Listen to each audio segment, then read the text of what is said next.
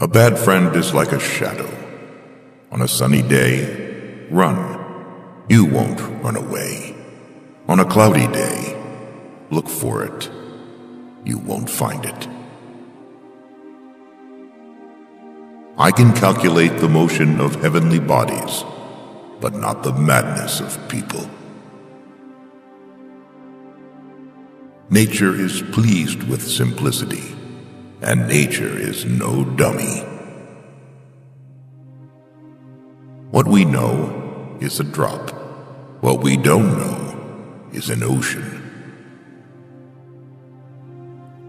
Tact is the knack of making a point without making an enemy. Gravity explains the motions of the planets, but it cannot explain who sets the planets in motion. Truth is ever to be found in the simplicity, and not in the multiplicity and confusion of things.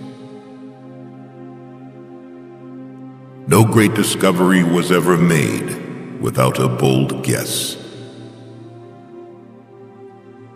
A man may imagine things that are false, but he can only understand things that are true. If I have ever made any valuable discoveries, it has been due more to patient attention than to any other talent. What goes up must come down. And to every action, there is always an equal and opposite or contrary reaction. He who thinks half-heartedly will not believe in God, but he who really thinks has to believe in God. Live your life as an exclamation rather than an explanation. You have to make the rules, not follow them. To myself, I am only a child playing on the beach, while vast oceans of truth lie undiscovered before me. To explain all nature is too difficult a task for any one man, or even for any one age. Plato is my friend. Aristotle is my friend. But my greatest friend is truth. Yet one thing secures us whatever betide. The scriptures assure us that the Lord will provide.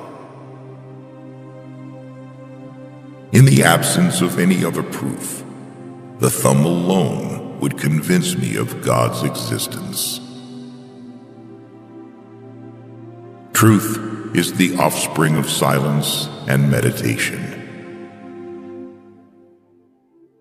There are more sure marks of authenticity in the Bible than in any profane history. If others would think as hard as I did, then they would.